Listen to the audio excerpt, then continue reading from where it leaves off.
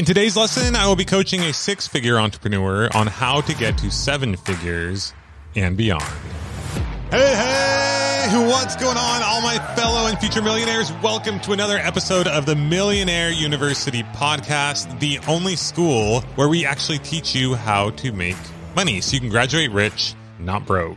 Because why the heck not? In our last class, Lenny Tim was incredibly gracious and came on and taught us all about his mobility scooter rental business and how you can start your own mobility scooter rental business or any rental business for that matter. And in today's class, we are going to turn the tables, no pun intended, and I am going to be coaching Lenny on the steps I think he needs to take to go from a six-figure earning entrepreneur to a seven-figure entrepreneur. I don't typically do one-on-one sessions like this, but if I did, I would probably charge about $1,000 an hour.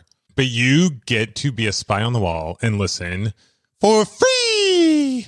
So anyway, I hope you enjoy this coaching session/class where I'll be teaching you through Lenny. Let's do it.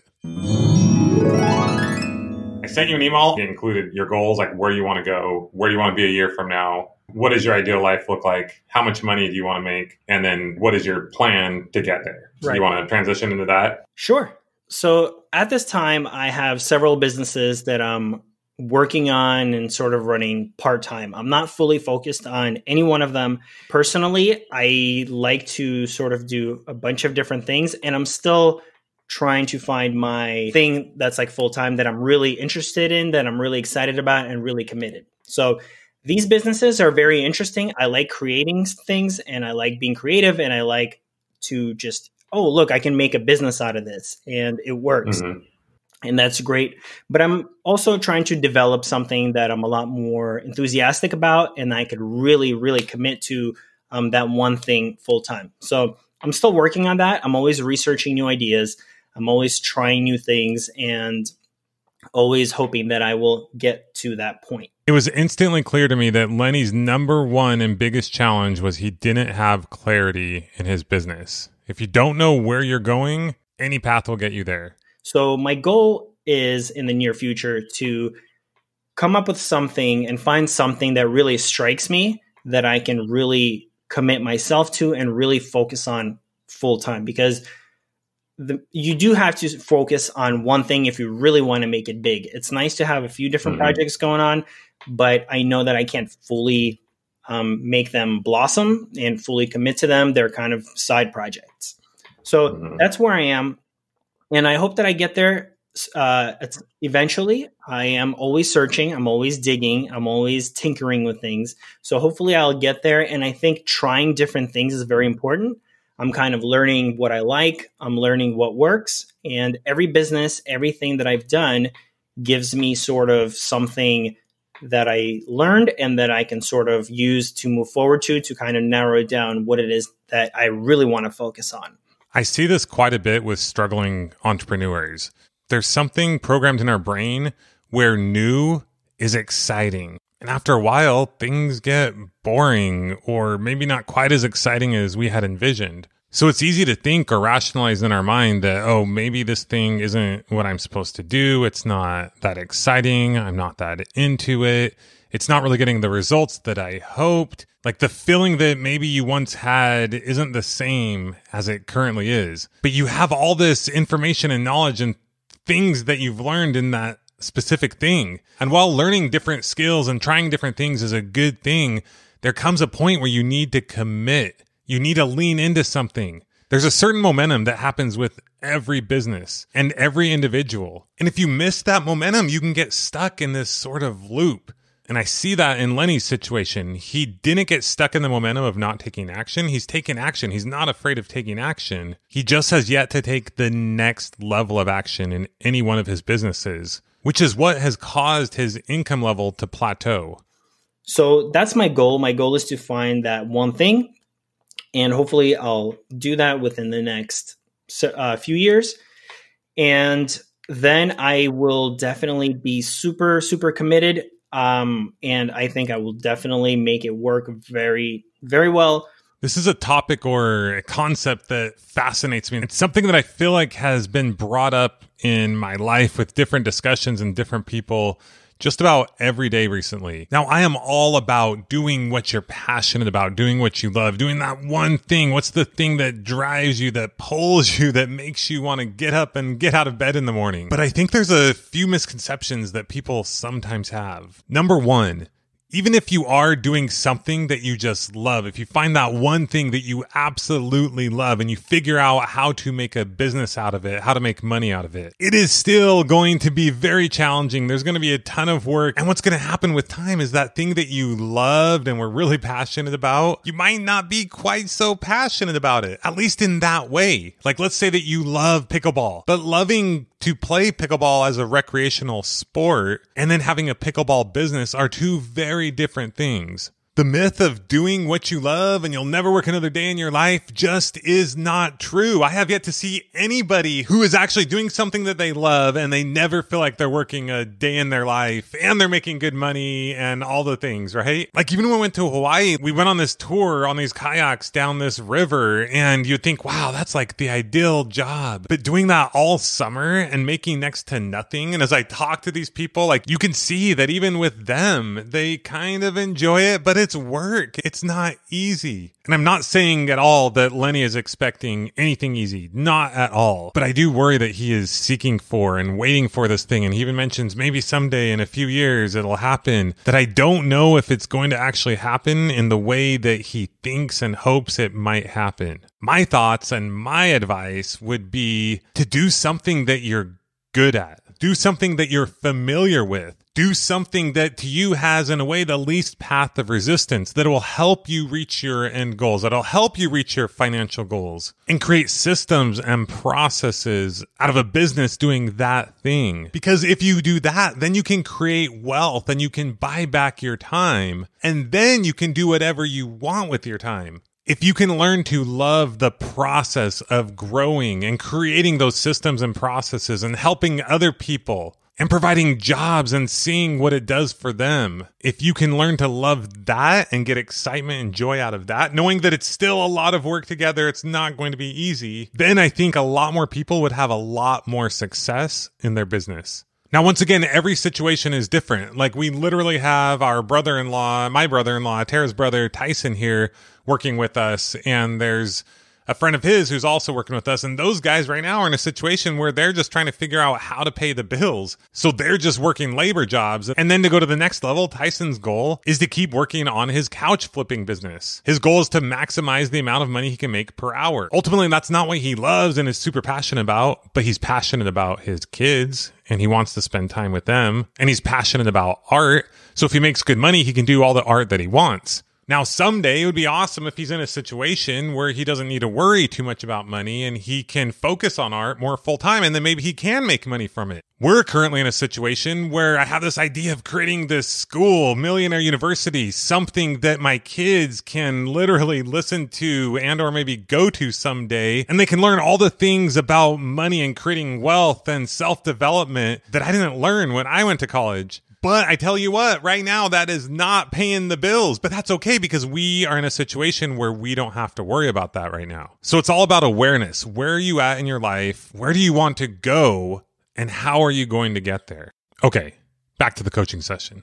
My ideal lifestyle would be to have a nice business that I'm really good at, that I can manage, that I can run. I would like to have even several businesses that I can have employees and I can sort of just manage and oversee everything and feel good about, hey, I created this company, this business, it's working, and I don't have to do it myself. I have employees. So it could be either that, and then I'll have like the one thing that maybe I'm really like, focused on and really put my effort in. And I'd like to make obviously a comfortable living out of it. I'm still working, having multiple sources of income, but not one that's, neither one of them is really big. I'd love to have a consistent, let's say rate of, $10,000 a month. I think that would be great if I could get there consistently. And I think that would really, motivate me and would be a great starting point. I think that would, allow me to live more comfortably, be more comfortable with trying other things, investing into other ideas that I have.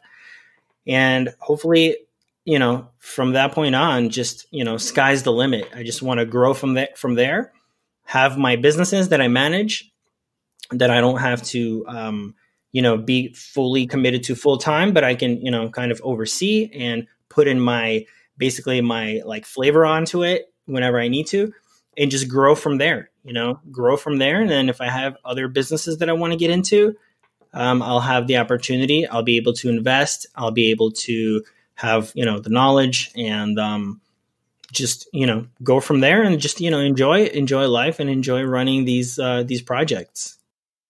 Okay. How much are you making right now? It's hard to say, but like a monthly rate. Yeah, or a year, monthly or year. I would say about about 100,000, 6 figures a year, somewhere around there. Okay, I'm going into coaching mode, right? Sure. You mentioned that your goal is to make 10,000 a month, but right now you think you're making about 100. So your goal is to make another 20,000 a year? No, more, because after everything, just to be where it's at least that.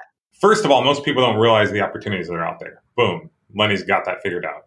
Tons of opportunities. You see them all the time. Number two, you're an action taker. Most people are not action takers. You take action. You've started multiple businesses. You know more about a lot of businesses than I do, but I make a lot more money than you. I'm not saying that in a braggadocious way at all. You know way more than I do about every business that you run. I think your issue, you kind of mentioned it, but even when I told you to come ready to share where you want to go, do you realize how long it took you to tell me? It took a while, right? Yeah. You lack clarity. Yeah. Like you're not even totally sure what you want. I literally sent you an email saying, tell me what you want. You couldn't even tell me. Got to know where you want to go if you're going to get there. Does that make sense? Yeah, 100%. 100%. So I'm going to ask you again, how much money do you want to be making really per month? You want to make more than 10,000 per month, right? Of course. So we got to come up with a solid number because our brain is wired to solve problems. So you got to know the number that you're trying to get to and by when you're trying to get there. Most people in life, they just kind of meander. They don't have clear goals. They don't know exactly where they want to go. Now, it doesn't mean that goal won't change and adapt, but you got to have a target. So today is May 30th. So May 30th, 2024, how much money do you want to make in that month? Well, I think exactly what you said. I would have to think and decide, actually. But I mean, I could throw out a number. And throw out a number. 20,000. Okay, I think that's a perfect number. So you want to make $20,000 by May of next year, and then hopefully the next year it's 30, right? Like you just keep growing. For sure. So 12 months from now, you got to get to 20,000. How are you going to do it? That's a good question. I'm working on different business ideas, and I'm hoping that I can sort of, come up on one or two of them and really stick with it and really commit to it and really grow that area. You're okay with like having employees and people do things for you, right? Having people help out. Hopefully. Yeah. Hopefully. What's holding you back? You've taken action. You figured out some things that work. You just haven't done the scaling part. Right. You haven't used leverage. Have you ever had an employee? Not a direct employee. No, I've hired people online for things like contractors, but no, not a direct employee. Okay. And that's the thing. I don't know if how it is to manage employees. So you do jewelry, e-com, you do rental businesses, you do YouTube, right? Yep.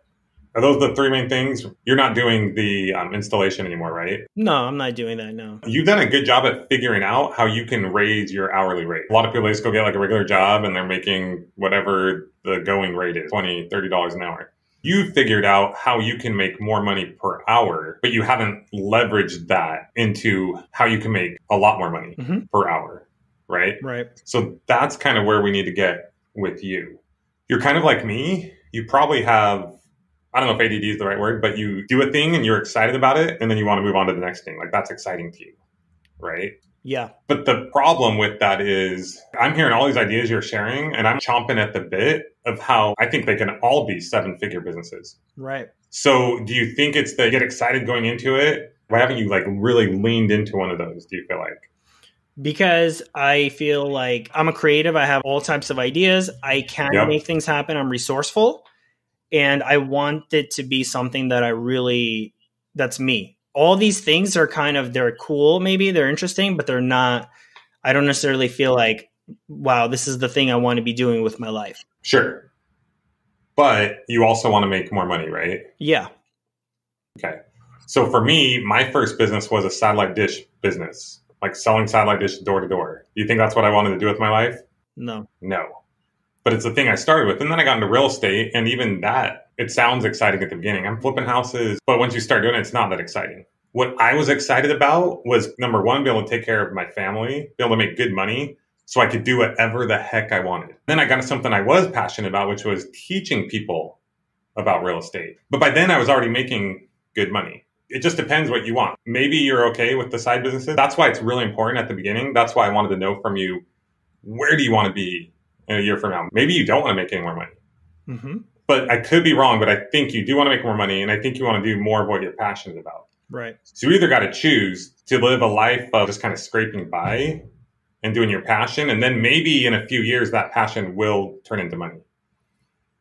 But my thoughts, but this is you come to your own, like, coming to Jesus moment. Right. I would worry a little bit less about, okay, this is like the one thing that I'm super passionate about, and more about what does Lenny know today that can make the most money, that he can grow, that he can scale. And that is exciting. Like, I don't know about you, but anytime I've had a business that's successful and I'm helping people and giving people jobs and we're growing, and I'm then able over time to systematize that, and then I'm able to like go do whatever I want that I am passionate about, that's exciting. Right. Would you agree with that? Of course, yeah. I got to go in a couple minutes here, but I want you to think on that. I mean, you're literally going into business still with your friend, doing a rental business again. Is that your passion, or is that not your passion? No, that's not necessarily my passion. I wanted to work with my friend and hopefully get into a better opportunity. So it's kind of like you're telling me one thing when you're doing another thing. Like, you got to get clear on what you want.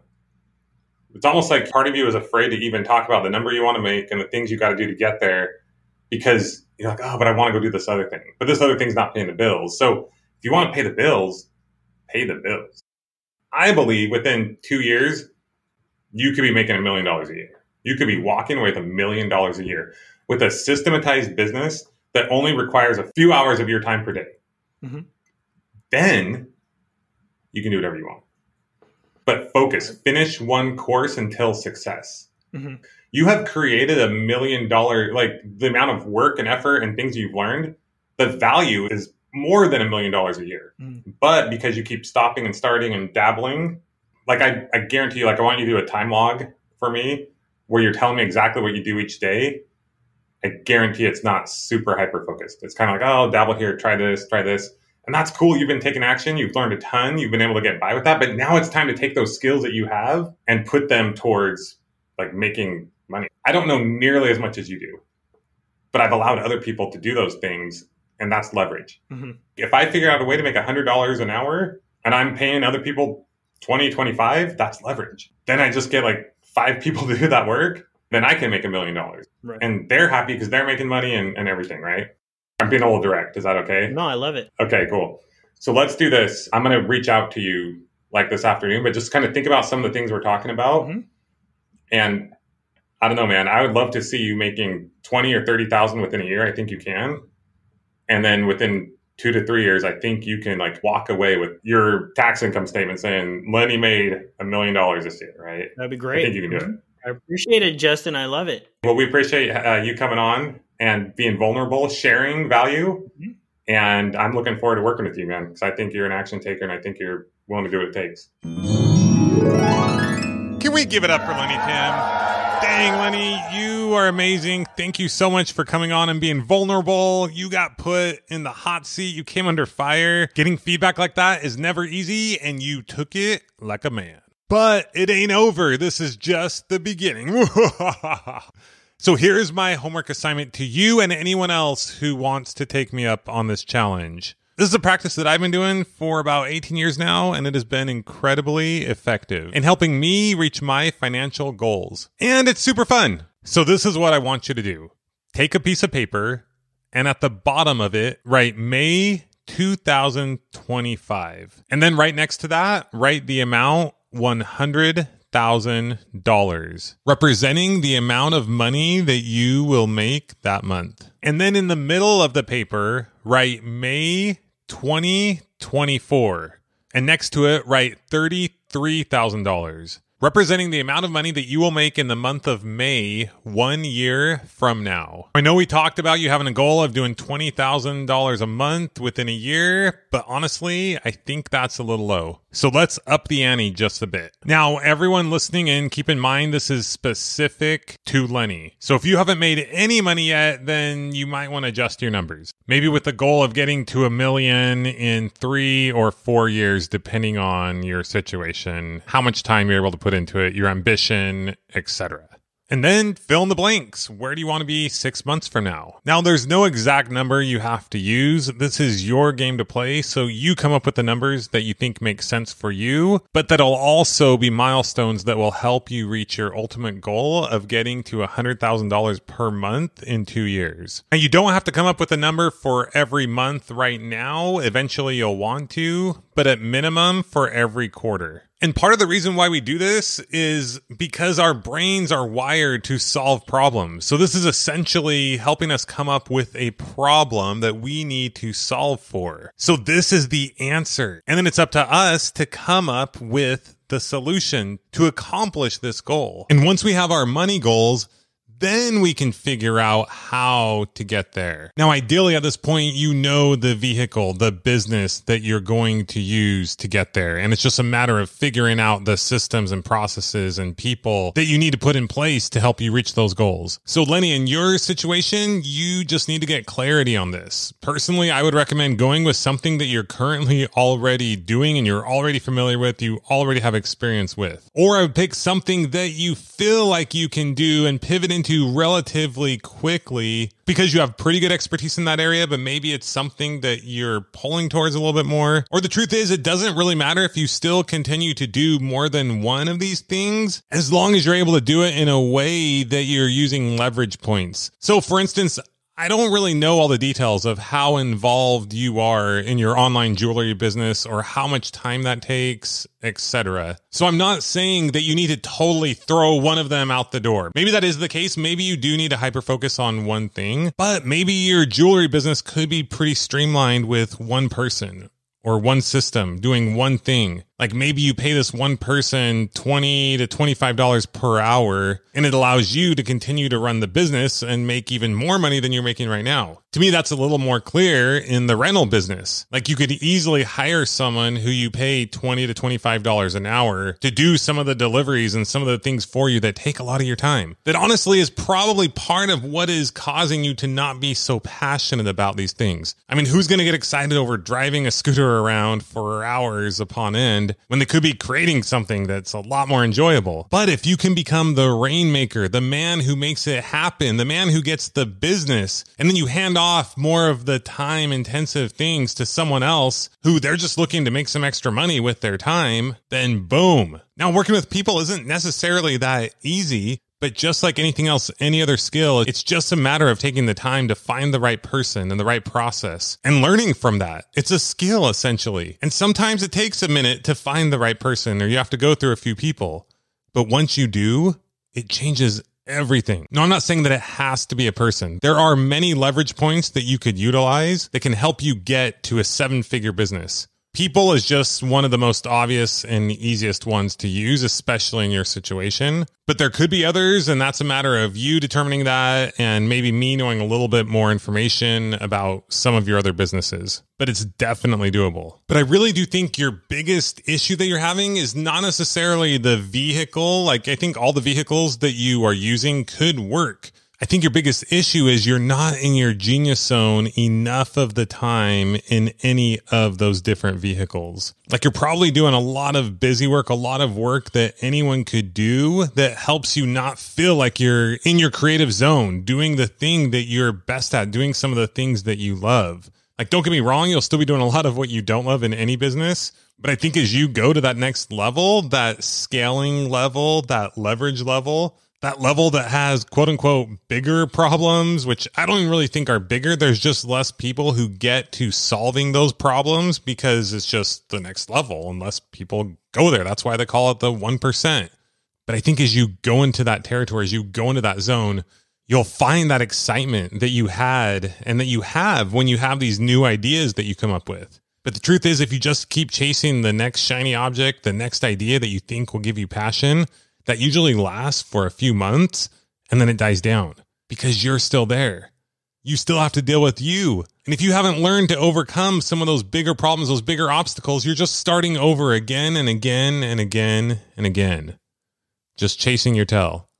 So that's what I think you need. Because the truth is, we're spending a lot of time right now talking about the vehicle, but we need to get you to where we're focusing on your KPIs, your key performance indicators. What are your monthly, weekly, and daily goals? A great book, if you haven't read it, is The 12-Week Year. Now, I don't necessarily agree with everything in that book, but it'll give you the concept of where you want to go. You need to get to the point where every day, every week, you're making these goals. You're trying to accomplish these things. But once again, if you don't know where you're going, if you don't know what you're trying to accomplish, if you don't know the vehicle that you're going to use to get there, you're not going to get traction. It's impossible. So that's step one. Like a step one is taking action, which you've done, but literally you've kind of been fumbling on step two for quite a while. I mean, I don't mean to be tough on you, but you've been doing this for several years. And to me, it feels like you keep hitting this plateau. So that's what you want to focus on. Do that. Do this exercise that I talked about. Let's help you figure out the vehicle that you want to use. Normally focus, finish one course until success. So anyone listening, I do not recommend that you start multiple businesses at one time. Yes, at some point, diversification does make sense. And if you're investing in like the stock market, diversifying probably makes sense. And when you have millions of dollars and you have a streamlined business, diversifying to a degree makes sense. But at first, you got to go all in on the thing that you're doing. It's your business. If you try to chase many rabbits, you will catch none. People misunderstand diversification. If you try to start multiple businesses at one time, you're not going to be able to do any of them successfully. Another thing you might really want to think about is if you're going to do e-commerce, but then over time, put out multiple products that the same audience, the same customers that you already have would also be interested in, because then you don't have to acquire new customers. But I'm sure these are all things that you studied, you're aware of, or we can dive into once we have a better understanding of the vehicle that you're going to use to reach your goals. Okay. Woo. All right. Well, Lenny, I hope you got a lot out of this coaching session. I hope everyone else got a lot out of Lenny's coaching session or your coaching session through Lenny. This has been a lot of fun. Lenny, I believe in you. I know you can do it. And the truth is, it might take you some time. Maybe you totally disagree with everything I'm saying, and that's totally cool. There are a lot of mentors I've had where I don't agree 100% with everything they say. That's totally fine. But if you're up for it, if you want to keep working through this, I think there are some mental belief blockages, something going on that is causing you from reaching that next level. I'm happy to help you work through that. Tara is really good at that kind of stuff as well. She's a lot more patient than I am. She helps people come up with their solutions on their own. I just like, you got to do this. What the heck? So I can be a little brutal. But if you're up for it, we're happy to continue down this path. If you totally disagree and you're like, no, I want to take a few years and figure out that one thing that I want to do, then cool. That's awesome. That's why it's also important to have clarity on what you want. You just have to decide, do you want to get to that multiple 6 and 7 figure mark sooner so you can then spend more time doing the things that you love? Or do you want to take a few years figuring out the thing that you're passionate about that over time you can also make money with as well, which is definitely doable. I guess it's just a different path. So once again, Lenny, and to everyone else, that is my challenge for you. If you want to take me up on it, go ahead and write down those number goals that you have and then write the step-by-step of how you're going to get there. For example, for you, Lenny, I would like to see how you're going to get to $20,000 per month within 6 months. Because the truth is, that's where I think you can go and where I think you should be in 6 months based on where you are now and the experience that you have. But if anyone else wants to do a similar practice, go ahead and send me your numbers and send me your plan. I'm a little behind on some emails from some of you who have sent me your homework in the past. Things have been pretty crazy around here with us getting ready to sell our house, but pictures were taken last night. The guy came for 6 hours. He did an awesome job and it should be going on the market tomorrow, but the house is pretty much ready and we're a lot closer. Now it's just a matter of maintaining. And if we can keep our kids gone on camps like they are this week, then we have a much better chance of doing that. All right. Other than that, thank you so much for joining us on today's episode, today's lesson, today's class. I hope you all got a lot out of it. I know I sure enjoyed it. This is something I really do love. So Lenny, I hear you. I feel you when you want to do what you're passionate about, because I feel incredibly blessed to do something that I love every day. Oh, that's another thing, Lenny. If you can create a high 6 or 7 figure business doing one or multiple of these things consistently and persistently, then you can create courses and programs and all kinds of things around teaching other people how to do those same things. But you got to kind of get there first. I mean, I know you have a YouTube channel where you're teaching people how to do it and things like that. And sure, that will probably get some traction here or there. But in order for it to really take off, in order for you to have a course or a program that you can really make good money from, you have to really have your systems dialed in. And so my recommendation is go ahead and do the YouTube for fun or on the side if you want, as long as it's not a distraction. But I would really hyper focus in and create a business that really works well like clockwork, and you could teach to anyone just on a whim, right? In our next class, we will be talking about the Amazon Influencer Program and how you can make money by reviewing products that you probably already have around your home. In the meantime, share this episode or this podcast with a friend. Just shoot them a text and they'll thank you later. All right, so other than that, everybody get out there, have a great week, take some action, do the next most important thing that you need to do today in your business, the thing that will really move the needle. And we will see you next time on the Millionaire University Podcast. Class dismissed.